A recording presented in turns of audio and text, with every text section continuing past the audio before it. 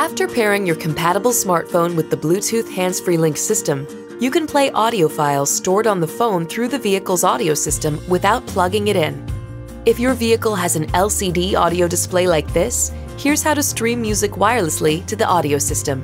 Press the Media button on the display until Bluetooth audio is selected. Then press the selector knob to display the music search list.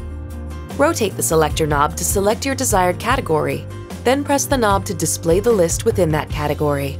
Rotate the selector knob to choose the file you want to listen to. The number 1 preset button is the play button in streaming mode, and the number 2 preset is the pause button. Use these buttons to play your desired music file.